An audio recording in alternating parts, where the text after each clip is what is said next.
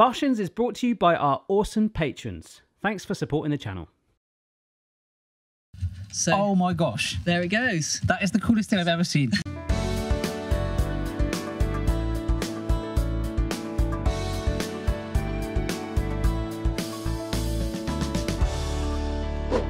Barshens! Hello everybody and welcome to a new Barshens. Hi Stuart. Hello, Barry. And hello, Dr. Lucy Rogers. Hello. Hello. That's my favourite intro yet. I like that. Yeah, we almost like we rehearsed that. Yeah, yet we didn't. No, we didn't. Hi Lucy. Hello. Thanks for coming from Oxford. Is that where you're from? Mister. Bicester? Yeah. I was thinking of Bisto. gravy then. That's Bisto. No. Just did the same joke. Ah. And your version was funnier. So What now was I'm in yours? sulk. I was doing the Bister joke. Bicester. You must get that a lot, I imagine. No, when most people say, "Where's that?" and then you say Bicester, and they say, "Oh yes, I know." I come from Norfolk, where we've got Cossey, which is spelled Costessy, Posick, which is spelled Postwick. Haysborough, which is spelled Happersburg. Hell, which is spelled Lowestoft. Hell. So, yeah. Highway to hell. Have local humour for you there, guys. So, to people that are not sure who you are, Lucy, could you give us a little summary of who you are and what you do and why we've got some amazing things in front of us, which for the people using their ears we'll have to describe, but it's very exciting. I am an inventor, and I make things that solve people's problems. But generally, I make things that are fun. So I look for fun problems rather than boring ones. Awesome. That sounds really cool. I like that. An inventor with a sense of fun and effect. I love that. I'm quite loving the things on the table there are already as well. Yeah. Before we delve into those, should we have a sharticle? Just Oh, yes. Let's break the ice with some shart.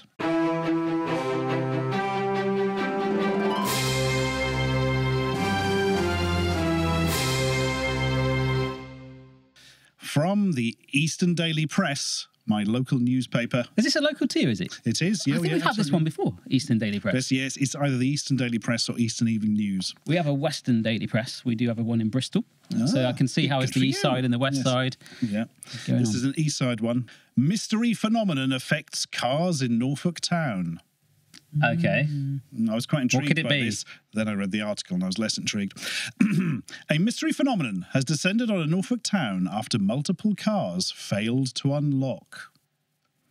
Right. See, if this is physical locks, I would be quite interested now, but I imagine it's not. But reports of people being unable to unlock their cars using their key fobs and resorting to manually opening them, like cavemen.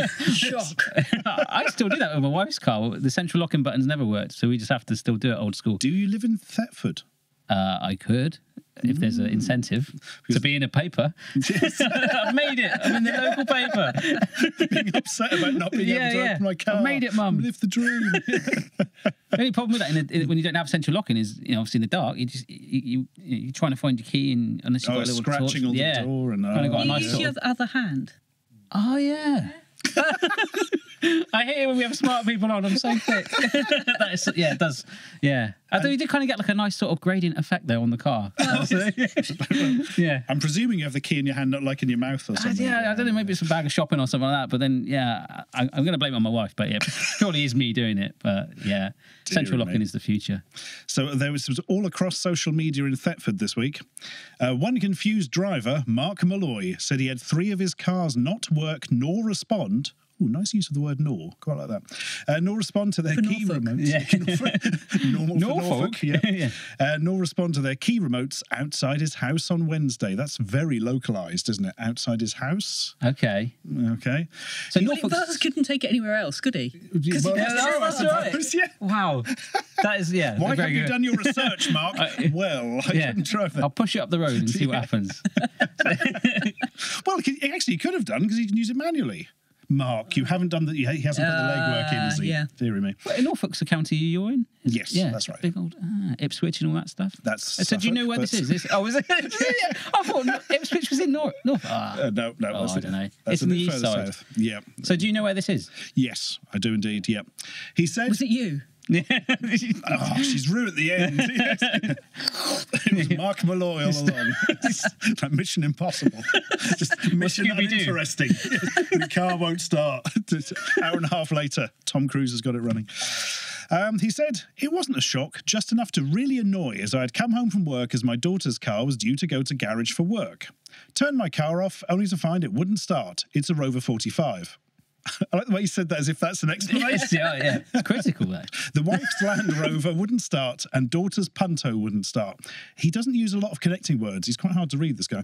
10 minutes later, after swearing fluently in Icelandic, they all started. I wonder what that sounds like. I really hope that's a joke and he's not just, learnt loads of Icelandic swear words. Yeah. One day this will get me in the paper. That's a great way to get you out of trouble, though. If you, you want to swear and you're like, well, I'll do it in Icelandic. The chances of offending someone is probably a lot minimal than doing it in English. So Unless you're in Iceland. Oh, yeah, that's right. Exactly. That's it. Yeah.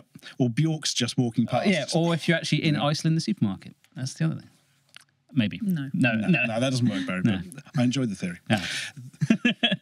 10 minutes later, after swearing fluently in Icelandic, they all started. I was told the army are doing signal blocking. Oh, is that for... Oh, I don't know how that works. Do you know how that works, Lucy? Ish. Okay. Well, can I tell you? Yeah. Here's another thing. So the car remote control fob works on radio waves, yes, radio frequency. And do you remember in the olden days when you had your car radio and you're driving somewhere and then you'd go out of signal and another radio would come in? Oh yeah, okay. Or you'd have CB come over and you're not meant to pick it up. That's the kind of interference that can happen with radio. So it's possible that someone could be blasting out on a certain radio frequency that different signals than the ones that answer your car. So it could be a stronger signal that would prioritise it effectively, or just scramble. Scramble or drown out the smaller one. Yeah. Oh, so it just weakens the actual set. Wow. Absolutely. Okay. A bit like if you're trying to listen to Lucy talking, but just right next to me is somebody singing really loud. And go, rah, rah, rah. I thought you were. I thought that was actually happening. Then I thought this was going to be a subtle joke. Like, wonder where we had I hear them. Yeah. Like the great kazoo from the Flintstones singing to me the whole time. Is that a bloke? I don't know. It's Pavarotti. Yeah. He's so thin these days you can't even see him. Yeah. I was going to say I wondered if that was just an excuse, but no. According to the Civil Aviation Authority, the Stanton training ground near Thetford was performing signal jamming exercises this week. Oh. Outside his house, apparently. Wow. Could also be used for drones, for stopping drones. Or making drones I wonder if they were doing that because of the whole Gatwick Airport thing with the drones, whether they were testing some way of stopping that ever happening. You know how but they said there was a claim that the drones weren't actually ever spotted. Was that right? I really don't know what happened with that. I was sort of following it for a bit, and then it seemed like nobody knew what they were talking about, so I kind of gave up. There was sightings. That's all. Ever saw. I'm dubious. No one has seen Loch Ness Monster for 2 years because of iPhones, and so if you see the Loch Ness Monster, you'd now take a photo. Yeah. Everyone's got a phone in their pocket. Why wasn't the media splattered with, here's my iPhone picture of a drone? Yeah. That's absolutely true. I saw photos of drones, but they were ones the police had sent up to look for the other drone. So, it's...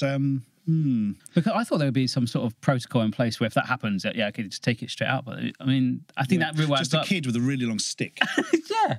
But there was claims of it's still in the air or still sightings. And I was thinking, I've got a drone myself and 20 minutes time in the air max. And that, it's a fairly good one, a DJI one. Could you necessarily signal block? Because it could be one of these ones that's just programmed through GPS to go to a certain place, hover there for a while and then go back, I suppose. Yeah. If it's pre-programmed, there's... Really? Well, you can't jam it then. Yeah.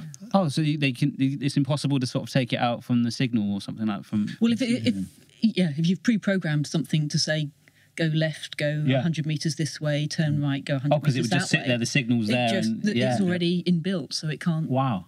Because that was the thing the media were kind of implying that there's somebody the whole time controlling it. Well, probably not, because they'd get caught very quickly because they couldn't be that far away, could they? Yeah, the battery life wouldn't be that good. Absolutely, It'd have to be, a crazy sort of custom build for it to even stay in there. Because it was like 2 days, wasn't it, or something like that? I think it was supposed to be ones going up and down, but as Lucy says, nobody seemed to actually see them. Yes, that's the thing. It's the best story ever. Imaginary drones. They can fly as long as they want. They were invisible. They had cloaking devices. Klingon drones. We've got to the bottom of it at last. Right. You heard it here first, guys. It was Star Trek. That's the ones, isn't it? Yep. Oh, he's getting better. I'm getting better. I'm in training. Barry's never seen Star Wars or films. Well, I've seen Back to the Future. Yeah, that's right. Yeah, see? It's never going to take off, Stu. Back to the Future. Yeah, that's true. In fact, when Dirty Lucy was Dancing. saying then about the radio, I was thinking of when he's listening to the radio and he goes in the tunnel and goes like that, but it was actually about this interference more than the actual losing. Yeah, because the signal couldn't penetrate the tunnel, I suppose. Yeah. So do you think that's possibly it with that article of... Yeah, it does seem to be a bit cut and dried, although it has a very, very useless last line. Actually, the penultimate line's pretty good as well. Norfolk police said they had no reports of criminals using key jamming techniques. Key jamming to me sounds musical. I'm now imagining Rick Wakeman coming along and distracting you from your car when you're doing it. The final line, the Ministry for Defence was contacted for comment. And that's it. Don't know if they gave a comment or got back to them or anything. They haven't bothered to tell us that, but... They're just too busy working on the airport thing still. Sorry, we'll get back to you. We're still looking for drones. Sort of thing. So, yeah, which may or may still not droning exist. Yeah. Yes. Oh, absolutely. Have you seen this thing where they've got these people that are managing to get into cars now, where on the subject of that, where someone will stand with like a larger, I don't know what it is, like an iPad thing, and they'll go by your house and they'll get the signal from your car keys to that, and then it bounces off and unlocks your car, and then they'll just drive it off. It was something in the paper about that the other day. It's these Whoa. posh burglars that are coming in, and yeah, they're like, they wear cravat or I don't know. You can spot them a mile. Yeah.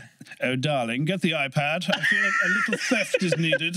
Yeah, it's these. I think it's the ones that don't need a key. Where as long as you need the key, but you actually. Oh, and you like rest it in a thing. Yeah, with the steering almost- wheel. yeah, don't Yeah, someone but you? you still can't drive it. I mean, you just drive it out of signal and your car would stop. Oh, I think it's the ones. Yeah, I don't. So you're saying the iPad can read the signal, unencrypt it, copy it, whatever, and then the iPad transmits it? Yeah, it was in the Sun, You have to which is shove your iPad in that little hole in the steering it's in a wheel, top newspaper, but like, so the diagram was a posh burglar stood at someone's front door With cravat. with a cravat, yeah, With and his top radio hat. cravat, Yeah. which does the unencryption. Yeah, he had his top hat and tails on all that. So he's like, I'm going up to buy a car. And the diagram was there's a car on the drive, and I think it's one of these ones where as long as the key's technically in the car, it doesn't need to be in to, get the ignition going.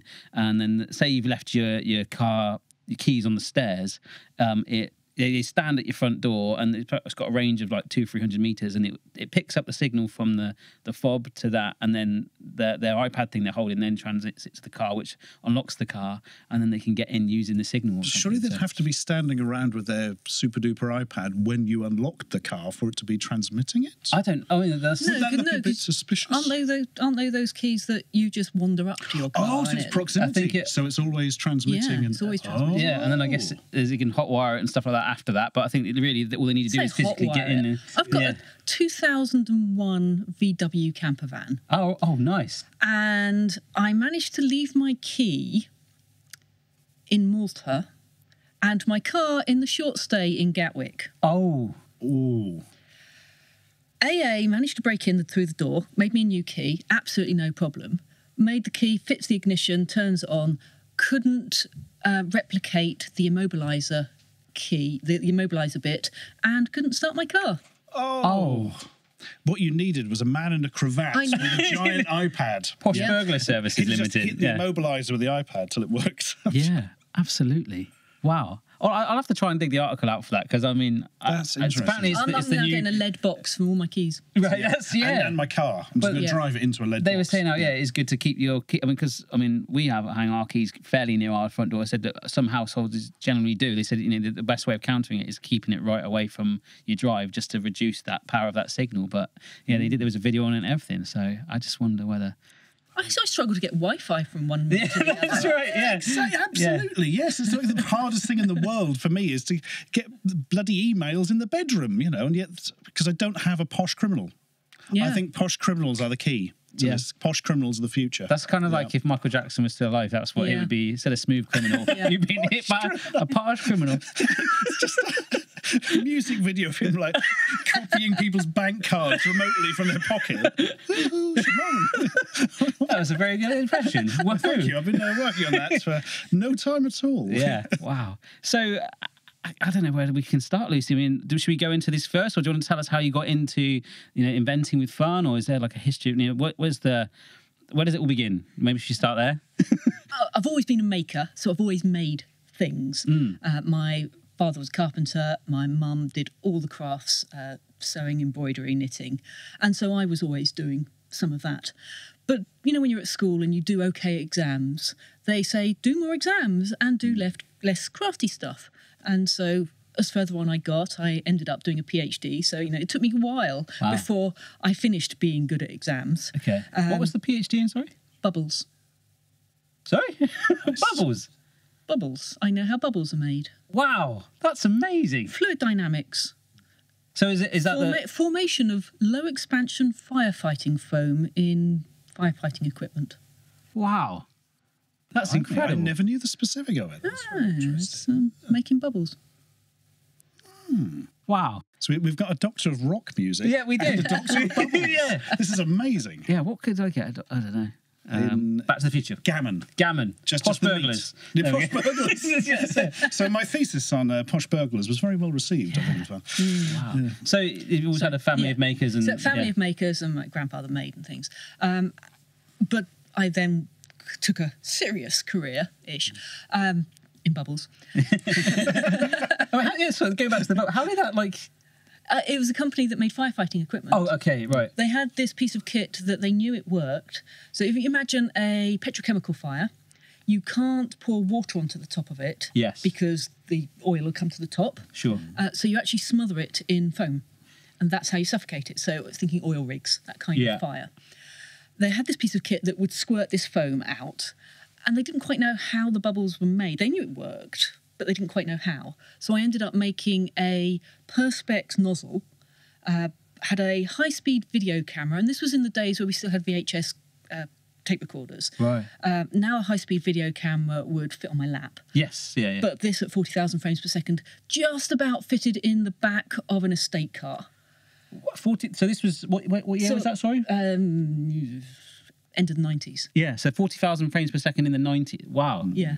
So that's going to be a big old camera, yeah. You didn't have the slow-mo guys back in those days. No. Yes, because they use a Phantom now, is it? Is that what they're called? I can't remember the name, but even those are still big, right, for what they capture. Yeah. But 40,000 frames a second, wow. Yeah, so I've got a load of video. I've got 9 3-hour VHS tapes of video of bubbles being made. It looks like something out of Star Trek. Wow. Star Wars, probably. As these bubbles Yeah. goo along and form. Wow, that's incredible. But so, yeah, there's probably so much more with the world of bubbles and things like that. So Anyway, so I gave that up. Yeah, okay, yeah. But you got a PhD. They gave me a PhD. Wow. Mainly for the videoing bit, because that was new to science. No one had ever done that before. Oh, fantastic. And that's a PhD is generally what have you added to the world's knowledge? Wow, that's incredible. So is there like a paper or something publicised or something that I can? There's a thesis. Really? Yeah. Wow. I want to learn about bubbles. I'll buy you an aero later. It'll be fine. Champagne's better. I keep thinking that. Yeah. As you said about Michael Jackson, I'm thinking of Bubbles the monkey, who is actually still alive. I found out the other day. Completely cross-changed there. I was genuinely really shocked by that and looked at Lucy like, I don't believe it. Bubbles the monkey is still alive.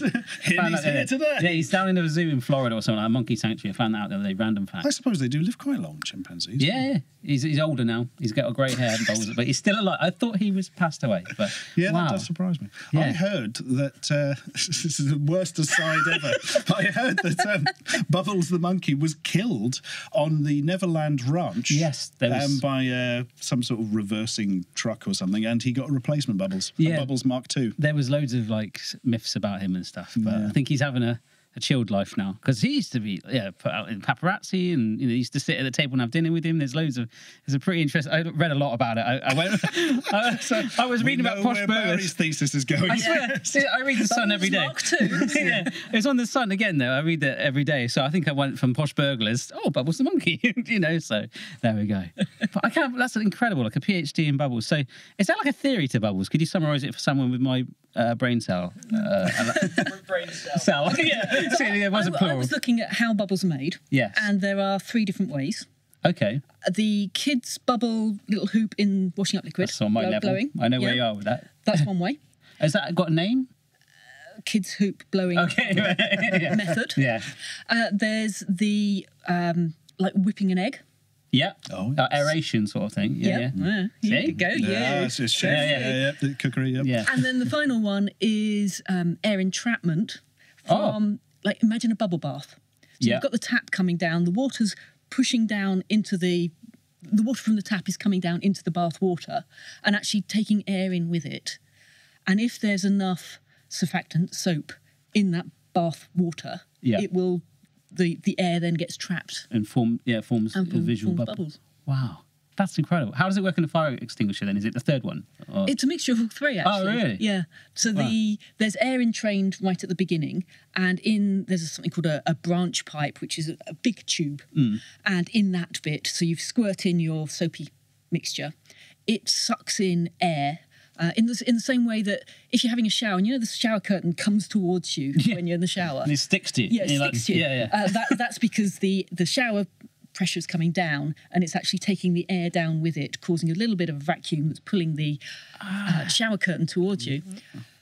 So anyway, so that method is pulling the air in. Yeah. It then all gets mixed up in this branch pipe in this big tube. It then flies 100 metres or something, and as it's flying, it's doing the blowing hoop things, because these fingers of gloopy solution are sort of going out and then going round through the air, and so they're blowing through these gloopy fingers of soap solution, and then as it finally hits the ground, it's in training. It hits the whatever we're hitting. Wow. So did they task you to do that then? Did they say, we want to find out why? Or was it something in you that, again, you say that's that? No, it wasn't a burning desire. Yeah. Yeah. It was, there's, I think they call it knowledge transfer partnership nowadays. Okay. So universities, government and small businesses get together, contact a small business and say, what research project would you really like to do, but you can't afford to, you haven't got the time. Right. And so the university gets involved and the government pays some of your wage. So they get young graduates, put them into these small companies and say, right, this is a real life problem. Wow. Do it for a couple of years, write it up. If it's novel enough, write it up and you'll get a PhD. Wow. So I did. That's incredible. And so from there, you're like, I've got my PhD. Did you move on to... Then I moved on I ran a computer consultancy for a while, which was very lucrative and very boring. Right. So I gave that up and started going back to the making. Yeah, I was doing. which is passion, right? And I was also writing. Yeah. I was writing a lot of stuff for newspaper articles and things, mainly translating science into plain English. I like that idea. Yeah, this is good. So then I started making more electronic-y things. So I went to university, I did mechanical engineering. Wow. I was meant to do mechatronics, which is mechanical and electronics computing. Hated the electronics and the computing. I wanted to do spitting image puppets. That was where I was at 18. Yeah. Or the Great Egg Race. Oh my goodness! Was that 80s TV program? I'm trying with to think Heinz of Wolf. Heinz Wolf. I was thinking Wilf Lund, but he was the other hair, one. Yes. Bow tie, German accent, and they'd task teams with here's an egg and a rubber band. Get the egg as far across the room as you can. It's kind of like Taskmaster, but was it more formal sort of thing in a way? It's far more sciencey and less. So there was actually a method. Still sort of fun and I only vaguely remember it, but I don't think anyone could forget Heinz Wolf. Yes. Except when I thought he was Wilf Lund, but we'll skip over that. So I loved doing that, and I thought I want to do that for a living. Yeah. And then found out that probably that wasn't a job. Right. Yeah. This is what stops so many of us. Well, it wasn't then. Yeah. It's taken me 20 years to invent that job again. Okay. And I got into a Raspberry Pi, which is a credit card size computer. Okay, not a Pi. It's not. Yeah. Sadly not. It's electronics. It's got about the same programming power as a computer of 5 years ago, but it's 35 quid. Wow. It was actually invented to get kids back into the hardcore computing, not using Microsoft Office or something, but actually programming. In terms of the hardware then, or the software? The hardware and the software, right down to the basic level, programming in Python or something like that. And these Raspberry Pis have got what are called GPIO pins, general purpose input-output. And they're pins you can attach to other things. So no longer are you now just connected to a screen, you can connect other things. So my first project was using this Raspberry Pi, connected some LEDs to it, got it scraping Twitter, which in those days there was a Twitter account that would tweet you when the International Space Station was going over your house. Oh, yes, I remember that. Or Father Christmas, as I tell the kids. Yes, yeah. There he is on his sleigh. Every 90 minutes. That's it. Yeah, he's back again. So I was scraping this information from Twitter, making it light up a LED, which I then put in a lamp. And so I had this, ISS is coming over, I can go outside and wave at the astronauts. Or if I'd go outside and wave at the astronauts because I'm like that. Oh, wow. So that was my first real, it's an Internet of Things device. Wrote it up because that's what I enjoy doing that. And the way I wrote it up was a bit like a Haynes manual. Here's some pictures, here's some words. This is how I did it. This is the bit of code that I used. And you shared that, sorry? Or? So I put that on my own website. Yeah. And so eventually other people started noticing that I was doing that kind of thing. And now I've written blogs for IBM. I've worked for Barclays Bank. Right. I work for RS Components. So I write these kind of... I've made a fun thing, and this is how you too can make it. Yeah. Is that your favourite fun thing that you've made? Or is there lots of... Oh, there's lots and lots. I made a replica Banksy shredder frame recently. Oh, wow. Yeah, I think I saw that, actually.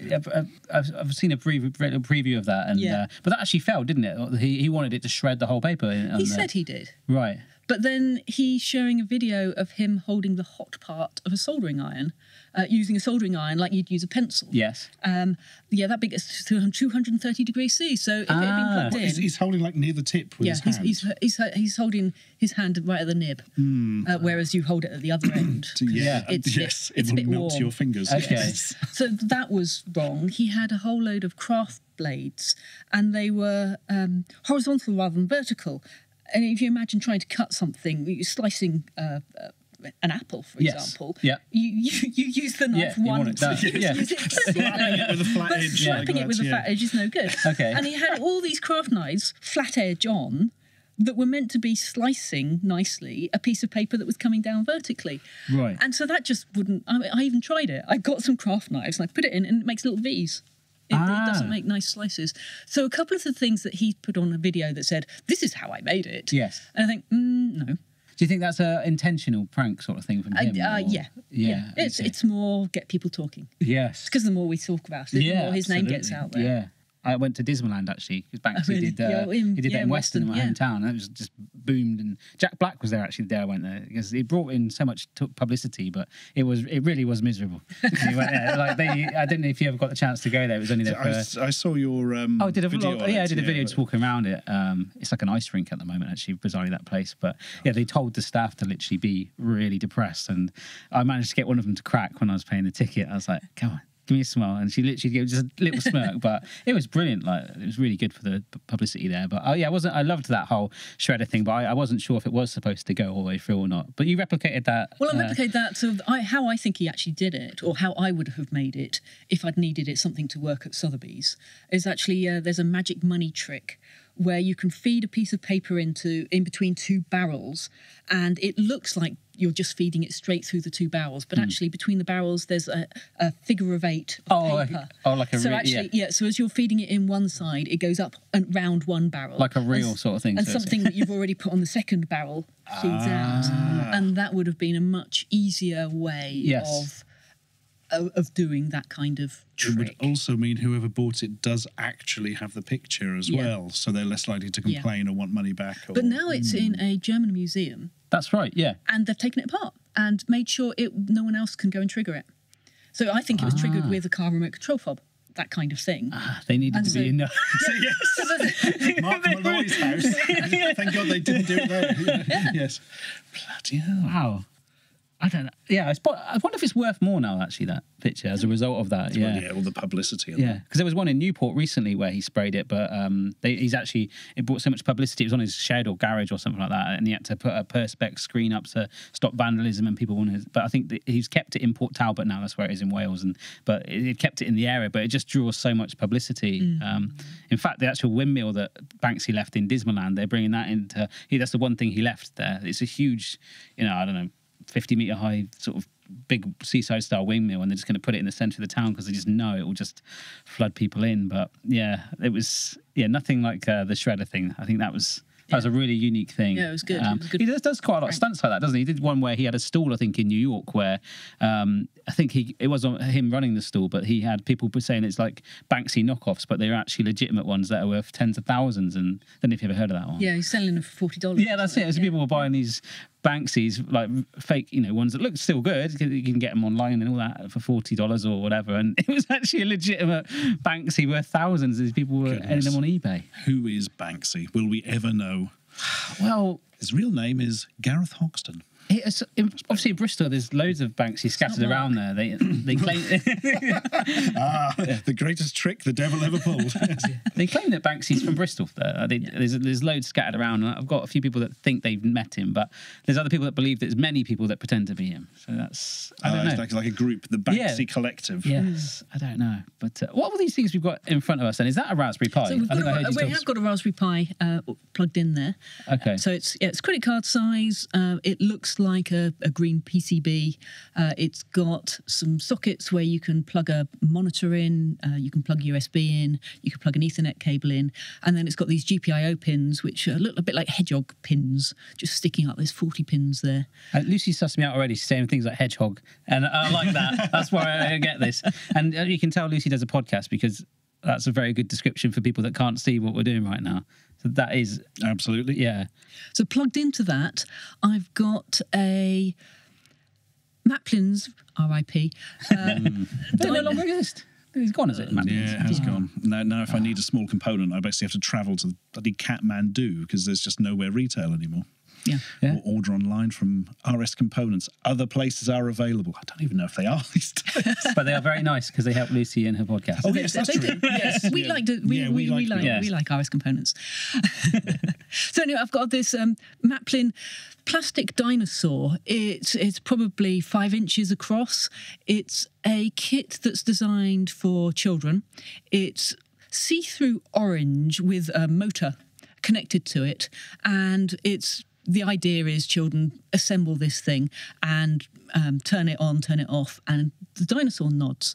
So I've actually got it connected to the Raspberry Pi, and it's looking for tweets. So if someone tweeted #WakeDino, it would start nodding. Really? Oh, Wake Dino. This is so good that the Wi-Fi in the Google building is generally okay. Yeah, you'd think it would be better in a Google. So this is just building. a standard toy that you get in any shop, and it's been adapted? Or? Yes.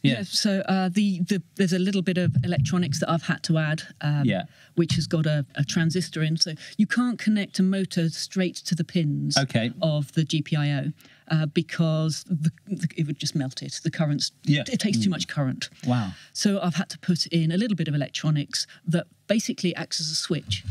So, oh my gosh. There it goes. That is the coolest thing I've ever seen. There we are. It has gone. And it stops again.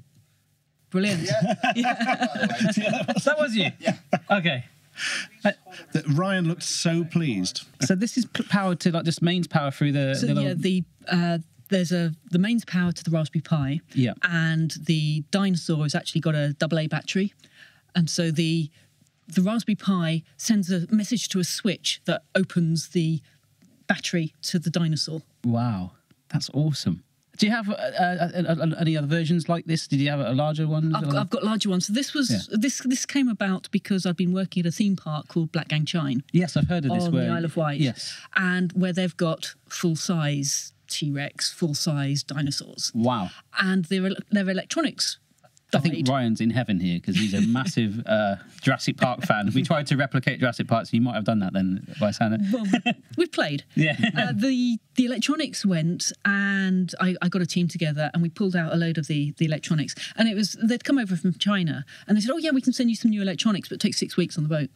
And it's like, we haven't got 6 weeks. It's now the busy summer 6. We've got to get these dinosaurs working, and we put Raspberry Pis in, and there's a lovely piece of software programming language called Node-RED.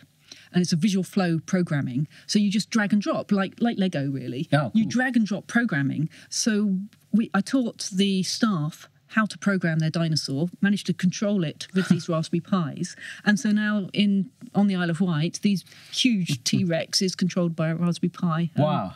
And the sort of, in a strange way, the theory of that is almost this, but scaled up, but with, is it certain points of arms and legs? Well, it's still, they're all on cams. So basically they just turn this motor on, turn the tail motor on, turn the head motor on, turn the jaw motor on. Wow. Just send the WAV file to RAW. Oh, cool. Because at one stage, the lip sync and the RAW were completely out. So like a Chinese film or something. They would go RAW, and then 5 seconds later, the mouth would open. Okay. It wasn't so good, so they can reprogram those. Oh, brilliant. Okay. So what did you, I mean, obviously you say you're an inventor for fun. This was just a personal fun project to do something like this? Well, I got called by the theme park and said, our dinosaurs are broken. Can you help? Oh, wow. Fantastic. One of our dinosaurs is missing. Yes. No, sorry, broken. Yeah. Broken. Yes. And this is like... Please come and hack our dinosaurs. Yeah. Absolutely. Wow. Oh, someone's treated it. Oh, Hey. Wonderful. that is awesome. So it's nodding up and down for those who can't see. So this is just like your own sort of homage to that you can have at home. And This helps now with presentations Oh, of course. that I'm giving. Yeah. I'll maybe talk about. Unfortunately, I can't bring the full-size dinosaurs to a talk. But that's what we call it. But you're wrong. Here we go. Here she is. It's like surprise, surprise. Yeah. We still have black. Yeah, imagine that. Well, that's So incredible. I've got this one, which I've said about 5 inches. I've got a much bigger one, about 2 foot across. Oh, wow. That's made by the same company in China. I went out to China and said, can you make me a small one, please? And so that's got the same cam mechanism in as the big ones at the theme park. So that also comes out on various tours with me. And we've also got, is that a white rabbit on the table? Yeah, we've got a white rabbit. Inside of that is another Raspberry Pi, but this one's much smaller. It's a Raspberry Pi Zero, and it's about the same size as my thumb. Okay, yeah. So the rabbit on the table... I don't know why I just looked at your thumb. I know what a thumb is. I was gigantic. It's like Uma Thurman in Even Cowgirls Get the Blues. Yeah, it's like the size of a Dell multiplex or something. Yeah. So this rabbit that's on the table there, for those who aren't watching on the YouTubes, is 6 inches, 7 inches tall. Wow. It's 3D printed. It's got it's a white I was plastic. going to say that sort of, that's it. Yeah, it looks like I've never seen anything 3D printed in my life. This is a new thing for me. I'm so jealous because, as we have discussed before, my 3D printer broke. Really? It's not moving on the X-axis anymore. I've got to try and fix it on the ground. It's printed almost nothing. I got the test prints going, then it broke. Yeah, they do that a lot. I'm really basic with 3D printing. I thought it was all paper, but I love it because it's not. I thought it was. I mean, this is clearly not paper, right? This is. Oh, I see. You thought it built something up. Yeah, I thought. Yeah, 'Cause I had a guy that tweeted me that I do a lot of kitchen gadget reviews, and there's a guy who said you can go online and get loads of templates for 3D printing gadgets. And I'm like, I've got this really good one that zests a lemon, or it gets a juice out. And I was like, but there's paper. It's not going to work, right? It's like, you can. Shall I explain the 3D printer? Yes, please. Yeah. Please, Lucy. Yeah. Sorry. This will save me a task later. Imagine piped icing. So you've got an icing bag. You're talking my world, Lucy. I like this. You've got an icing bag, and as you squeeze it, you could actually make. If you got your cake, you could make a nest in your cake. So you do one layer round and another layer round. So instead of icing, we're actually using what looks like strimmer wire. It's a thin plastic ribbon of plastic, PLA, ABS, different types. And you have to buy the colour, or you can. You have to buy the colour. Yeah, okay. And you feed that through a nozzle that's at about 220 degrees. So gas mark like 6. Banksy's biro. Yeah. The heat, I was thinking the angle. Sorry, it's been a long day. Gas mark 6, it's a hot oven. Yeah, okay. So, hot Brilliant. oven, like a melted glue gun. Yeah. So you're melting this stuff, and then there's X, Y, Z axes. As it's going round, you do one layer, then the Z axis moves down a bit, and you do another layer. Does it cool down quite quickly then for it to hold its shape, or does it sit in a mould or something? But it still took about 6 hours to print. Wow. That rabbit. It doesn't say how long does it take. No, it's a long time. That's which incredible. is why it's really frustrating when it gets halfway through and then dies. So it's like having a printer jam with paper, but with something a lot more. Yes. Yeah. I woke up in the morning to think I would have the third part of my iris box made. Instead, I had a very small bit of iris box and You printed an eyeball. Iris box, not an actual eyeball. An iris. It's a sort of box, and you twist the top of it, and it sort of opens Stargate, out. but that means nothing to you. No. Yes, Stargate. No. You had me at icing, but I was like, okay, right. Wow. So, what do you think the future of 3D printing is while we're on this? Is there anything that could not be achieved? I mean, could you 3D print a house one day? It's been done, I believe, isn't it? Yeah. It's been done. I went to Autodesk recently, and they are 3D printing ship's propellers out of brass. So basically they're using a welder to deposit the stuff, and then they're using machines to cut it, to smooth it and polish it. So a ship's propeller, which is, it was nearly as tall as me. Wow. So there are things, they're doing rocket engines, they're doing a lot of things, but just not on the household scale yet. really. Yeah, I wonder if unless that, you've got a lot I of wonder if that's patience. coming where eventually where I'm going back to kitchen gadgets because that's my world, but you know, this guy with the lemon zester, and obviously now it's in this material. I have to apologise to him if he's listening. Sent him a very firm text. But I just wonder whether it's like soon you wouldn't go on Amazon to buy something. You'd be like, I've got my printer, but I'm downloading my template and I'm going to do it the colour I want. And it's there. And obviously 6 hours, and maybe in 10 years, the technology does it in half an hour. And it's like, I've made it myself. I'm hoping. Yeah. I'm hoping. Like the replicators in Star Trek, another Oh, really? really bad reference from I just realised. I get it. So this rabbit, what does it do, sorry? Okay, so it's inside. There's a SIM chip, so like a mobile phone chip, connected to the Raspberry Pi, and you can text the bunny rabbit. So this started with my brother's got kids, so my mum has grandchildren. She wanted to send a message to the grandchildren when they were too small to have a mobile phone. And she asked me to make something that wasn't connected to the house Wi-Fi. Because actually programming things onto someone else's Wi-Fi, it gets a bit complex. And so there's a SIM card in here. So my mum can send a text message to the bunny rabbit and the heart lights up blue. Wow. And then the kids can press the bunny rabbit's tail. There's a little button on the tail. And it then sends a message back to my mum's phone that says, "We love you, Nanny." If I press that tail now, will that do that? Yeah, probably. I love you, Nanny. Can I Yeah, do go it? on. Oh. Although we need my mum's phone to find if that. you get a text from her or something like that. You're doing it again. And then the heart will light up if I text a certain number? So if I... Okay. This is crazy. It's connected. So if I text Bunny... I can see Is the your heart. house like Macaulay Culkin in Home Alone? Do you have loads of these contraptions around? I've got nothing plugged in. Okay, right. Yeah, as I say, that's the thing. You unplug it, it's fine, Yeah. you're safe. Yeah. But, like you could have, like even security and things like that you could have. The world is your imagination, right? Yeah, I'm not sure what the phone signal's like here, so that might not It's work. pretty, Or something's... But the heart will go blue, will it? There's red flashing inside, and I think it's going a bit too I haven't fast. actually moved my head to that angle Yeah. before, yep. So that may or may not go blue at some stage. Okay. But I've done the same, but with a wine bottle. Oh, wow. Empty wine bottle with lights inside it. And so my friends can text me when they're having a drink, so I can have a drink and I'm not alone having a drink. Oh, wow, that's cool. Could you even patent something like that and try and market it as a thing? I get bored after It's just more one. for fun, right? I get bored after one. Yeah. So I'll write up how to do it. It's that sort of thing of going, done that and move on. Yeah, absolutely. Oh, I'll keep an eye for the blue heart and the rabbit. But I think I did see a preview of it before we started a little bit. Another thing on the table here is That's that 3D 8-inch, printed? 9-inch 3D printed female torso. It's a mannequin. So if you go into a dress shop or you go into a fashion shop, you'll see the mannequins with clothes on. I was talking to a dressmaker who makes bespoke dresses, and she wanted to put electronics in dresses. So I took some of my stuff down, and she actually saw the bunny and said, "What material's this?" What I really need is she makes tiny little dresses. So I've Like for got, Barbie dolls or something?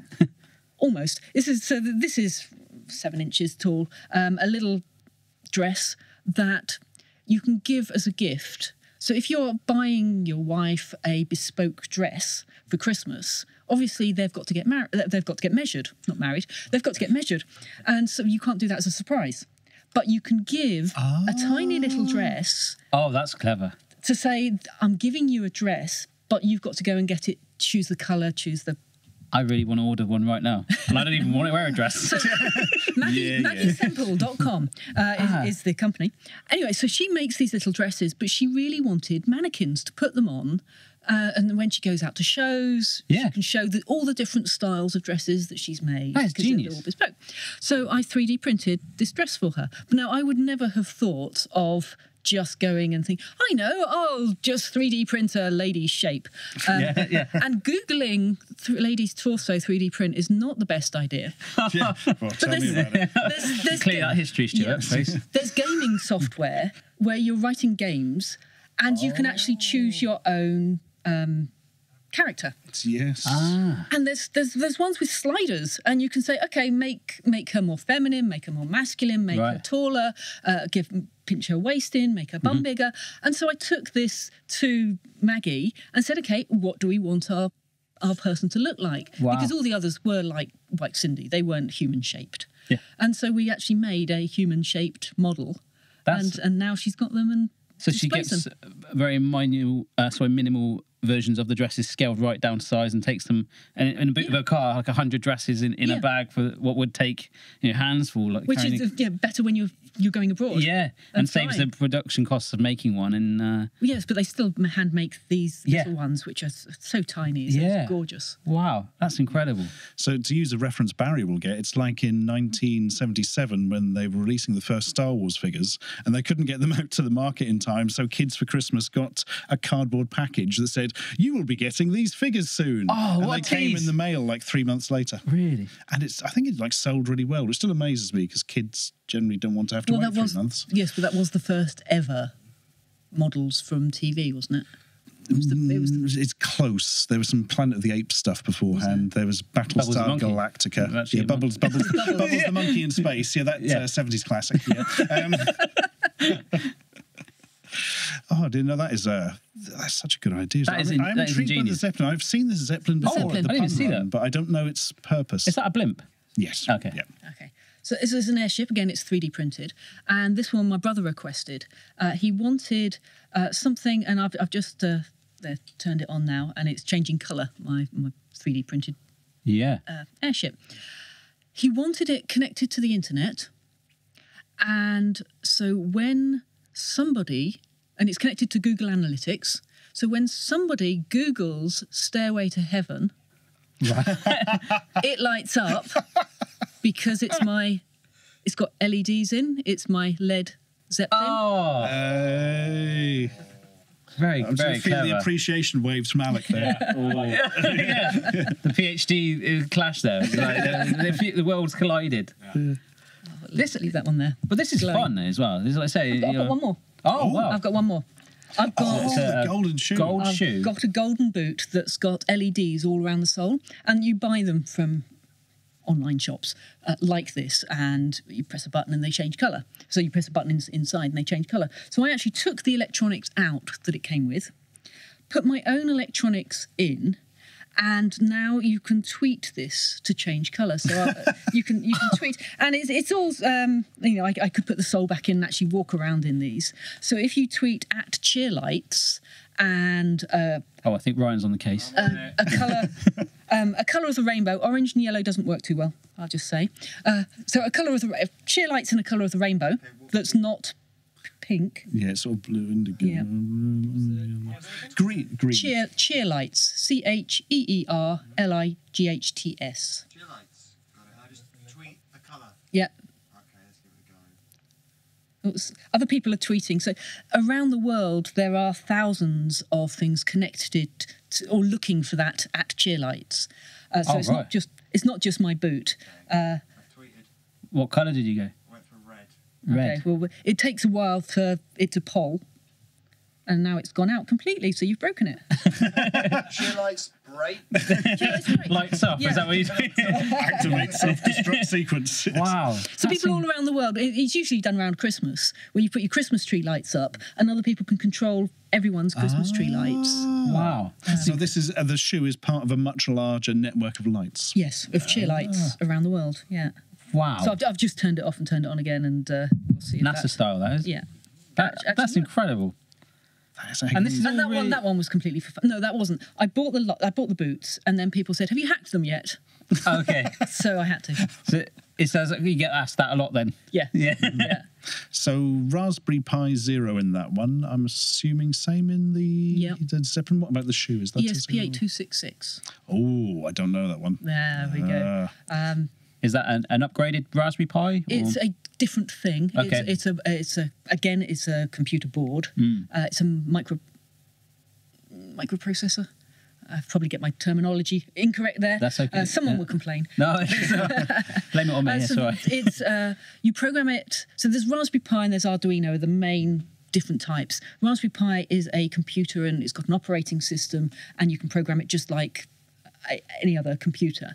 The Arduino, you have to go into a programming language like Python, like C. So this is programmed in, I think C++, actually, this one. And the ESP8266 has got a chip that will talk to Wi-Fi. Right. So I've got it talking to my phone Wi-Fi, although my batteries seem to have died. So it's been sitting on the floor quite happily all this time, and now it's died. No, we believe you. Based on these ones as well, it's incredible. And this is really just done for fun, really, like you say. It's that whole thing of, setting the challenge. Then people pay me to write them up.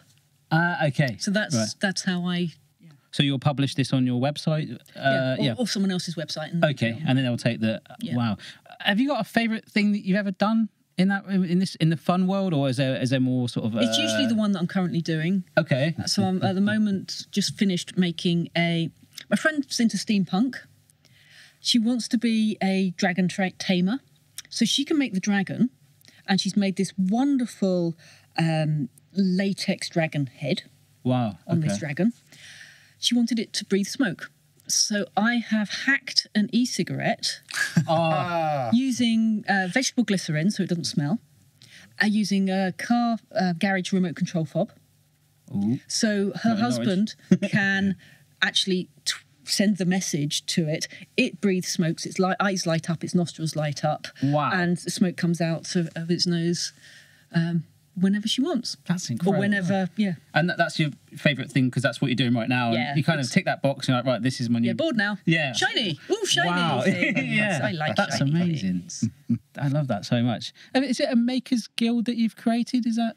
did I get that right? Guild of Makers. Guild of Makers, there we go. Guild of Makers, yes.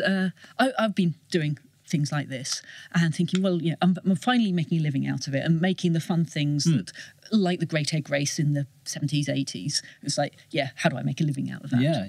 And I do it by turning it into plain English and explaining to other people how to do it. But some people will make 1,000 of them and sell them. And I set up the Guild of Makers because there wasn't somewhere where a lot of people who make things can get together. So we help each other. It's a membership society, mainly based on encouraging support and helping other people. So you might actually get the dressmaker. So she makes something, but again, she wanted the mannequin made. So she comes on with a problem. She'll come in with a problem and we'll say, right, anyone in the guild, can you do this? Oh, cool.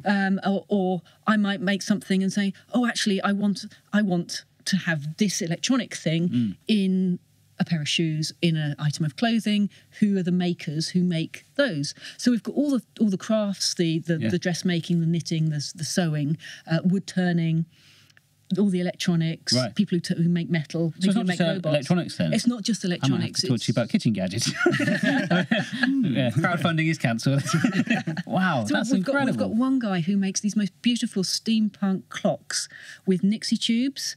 Nixie tubes are... Before we had LEDs in petrol pumps in the 50s and 60s, they're glowing, they look neon, glowing lights that showed how much petrol you'd used. And as soon as LEDs came in, they all went out. So they look like they're valves, the old style glass valve. They've got numbers on. And he takes these and he puts them in a piece of old equipment such as, do you remember the voltmeters you might have had at school that were A4 size? Yeah, that's right. Yeah. In beautiful wooden boxes. Wow. Most of this kit in those days was beautiful wooden boxes. So he takes the old kit, puts these Nixie tubes in and makes clocks. And stunning, beautiful things. He makes a living out of doing this. He sells these clocks. But someone approached him and said, can we have a nuclear bunker, nuclear waste area with a clock? Wow.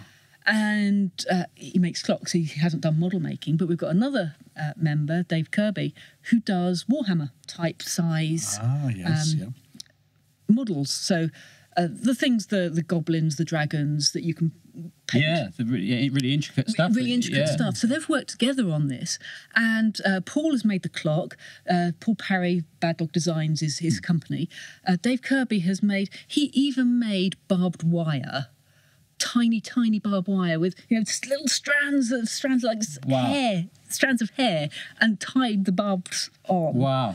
Made barrels, and there's green LEDs on it, and it's just this most wonderful collaboration between two different makers. Yeah, and I guess as part of that makes you quite proud to see that, I suppose. Yeah. Is there an event coming up with regards to that? Yeah, we've got an annual conference. So mainly we're virtual. Yeah. Which is great because we've got 150 members, but they're in 4 different continents. Wow.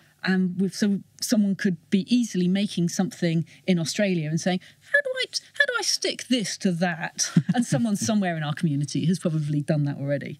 But once a year, this is our second conference. We get speakers in, and we have some workshops. And so we're one of the workshops is paper automata, so like clockwork mechanisms, but made out of origami. These ones are made out of paper. Like your lemon zester. Lemon zester. They made pipe organ. Really? Out of card, but yes, last year. Yeah, sort of like a strong paper. Yeah. Wow. We've got a locksmith coming in to give us a show of how you pick locks, and then we've got a load of speakers. So this is like a paid-for event sort of thing? It's a paid-for event, yeah. In London, or? It's in Birmingham. Okay. Yeah, it's in Birmingham on Friday the 22nd of March. Okay. Anyone can come along. You don't have to be a member to buy a ticket. Come Quite fancy going to that. See all the different makers and what we've made. I mean, based on things like this today, it really does get your mind going. I can see where the fun is. I just wouldn't know how to do this. I just like, oh, shiny. Like you said, I'd be the opposite. I'd be like, oh, yes, we've got it. It works. But the whole, to even come up with the complex of how this works, it's very exciting. And when I went to university in the 90s, as I said, the electronics and computing I hated it. Right. But now there's so much online. There's so much help out there. Yeah. There's so much design that, and the software is so much easier. Yeah, and the power of these things being so small. When you say about the Raspberry Pi Zero, it's like literally just like that big, isn't it? Yeah, so that worked well on the podcast. Yes, that was really good. That was good. We're not explaining that. That was the size of Lucy's thumb. Yeah, that was about the size of my thumb. Yes. Okay, and did you also have a podcast as well, right? We talked about it, sponsored by, was it RS? Yeah, RS Components sponsored a comedy podcast. Yeah. So teamed up with Beck Hill, comedian. Who was on... well, you probably hear this one before Beck Hill, but Beck, spoiler. Yeah, Beck's coming up. And Harriet Brain, another comedian, and with a team of scriptwriters. The first series we did was called History Makers, and we went back in history and spoke to people who invented things that we're now using in everyday life, and talked about the technology. So we spoke to Hedy Lamarr, who invented Wi-Fi, and so imagine what would the conversation be now, and how does Wi-Fi actually work? So there was some actual facts in there, which was my role. And then Beck and Harriet's take, and songs as well. And so the next series that's coming up, and we're doing the recordings in March, 19th, 20th, and 23rd in London, and there's tickets available. So between your conference, I think. LucyRogers.com, my website. So the conference is available. The conference is on that site as well. As these, you can get tickets for this podcast, and we're doing things like what's the future of transport. This time we're looking at the past, present, and future. Cool. Yeah. And so it's going to be fun. So what we were talking about just then about 3D printing, that's what it is now, what it will be. That's it's very exciting. Yeah. Space, and where did it come from? Yeah, what was the first thing? But pottery was probably the first 3D printing. Yeah. Wow, that's incredible. There's a lot of upcoming medical uses as well on there, for sort of replacement limbs and things like that. And are they looking at 3D printing sort of internal organs and bone and all sorts of things? Like hip replacements and stuff. That could be absolutely. Very. We've got 3 questions that we like to ask everyone. Just sort of quick fire ones. What's the most embarrassing moment you've ever been in? Or situation? Last year, I went to Sweden, went to a friend's wedding, and I was there for a few days, and there was this beautiful lake, and it was in the hot summer. Yeah. So I went for a swim in the lake, and I thought, I'm in Sweden. Yeah. There's nobody around. Okay. Yeah. I'm going skinny dipping, first time ever. So, very, very British, and side of get a towel down to the water, getting the water up to my neck. Now I'm swimming along, and I think, no, okay, this is interesting, this is good. And then I see a snorkel coming towards me. Which would mean there's probably someone with goggles underneath. And I look around and I'm thinking, well, I can't see anyone. Okay, so they must be Swedish, so they'll be used to this sort of thing. So that's fine. So I'm still swimming around, but now swimming with my arms crossed, my legs crossed, trying to swim. Eventually, I get out, get my towel, get dressed, put my glasses back on, give this snorkeler a paralysing look. It was a Canada goose. Oh, brilliant. Oh, that's great. think that's one of our best here. That's great. I don't know where to go from that. Quickly, what are the other questions? Have you ever been mentioned in a local newspaper? Numerous times. I did suspect. First time I was about 12. I was the captain of the HMS Pinafore in the Girl Guide play. And Nice. we were about to put on a show, and I got tonsillitis. Oh. And I still did it. I still The show went must go on. and sang, I am the captain of the Pinafore. And that was my last acting role. Oh, no. Oh, fantastic. And who's the most famous person you've ever met? Obviously, you do Robot Wars as well. We haven't even touched on that. Yeah. So is Sir Kill-a-Lot, probably. Oh, yes, yeah, absolutely. I know who that is. He took a job from me once. Really? Come on, Steve. You got to don't tease me like that. Actually did happen. It's the BBC. Remember they launched the microbits, like their own little sort of almost Raspberry Pi, but not quite Arduino thing. And they wanted like a sort of people to come in and play supply teachers. Okay. So I was going to be one of the supply teachers as a sort of vaguely recognisable YouTube man for a small percentage of the audience. But at the last minute they went, oh no, actually we just got a load of robots in. And we used that instead. So instead of supply teachers, they had like Sir Kill-a-Lot and some Cybermen and a Dalek. And that's why I couldn't pay my rent. Oh, no. I'm just kidding. They weren't actually offering any money, so it didn't. So Sir Kill-a-Lot be like the main draw of Robot Wars? Would you say? Was that the? I mean, I've seen a whole episode. Obviously, the main draw is Thermidor 2 because my cousin Ian made it. Oh, really? So I don't think he was in the last series, so maybe not so much. That's a lobster Thermidor. That's a nice. The house robots that are always strong and can always do nasty things to the other robots are always a good draw. Do you ever get a chance to sort of make your own robots? Have you ever sort of gone home from a shoot and been like, oh, I'm going to make my own? Oh no, I see the talent that's gone in and the hours and hours and hours that's gone in. I think I haven't got that attention span. Right. It must be heartbreaking for them to spend weeks and weeks and weeks making this robot, and then Chaos 2 or something comes in and rips it to pieces. You're like, but it looks it, and then you see in the pits, everybody is helping. It's like, oh, I ripped you apart. Here, have a new motor. Everyone wants to have a good fight in the arena, but they want to have a good fight against a good robot. And so they're helping each other in the pits get their robots up to fighting standard. I suppose it's no fun if you go in with your amazing war robot, the other one just falls apart before it's reached you, then... Yeah, that was point. How big are the robots? Not your thumb for scale, but just in general. Are they like, hang on, I'll demonstrate. I mean, are they a couple of feet high or wide or something? So Kill-a-Lot is huge. So the house robots are much bigger than the actual the robots that are allowed, and I think they have to be less than a metre diameter. Wow! But some of them are. Yeah. The 3 judges once went in the pit. The pit is big enough to swallow the 3 whole judges. Wow, that's incredible. I didn't realise that. It looks a lot smaller on TV. Yeah, crikey. Wow. Well, I think this has been a really interesting podcast, and I'm going to definitely try and make it to Birmingham and have I'd love to try and attend to that because I've just been absolutely blown away by all of this. I feel like I shouldn't have gone to school, actually, and Lucy should have just been my teacher, I think. I'm glad you put a proviso on it. This feels like the opposite of what Lucy was trying to promote. Any kids listening, just go on Lucy's website. Don't worry about your GCSE. So if people want to follow you on Twitter and Instagram or Facebook or your website? At Dr. Lucy Rogers on Twitter and www.lucyrogers.com. And that's got all your information about the guilds. And fantastic. Well, thanks so much for coming on, Lucy. I've really enjoyed this. And not a problem. Yeah, really enjoyed Thank you very much.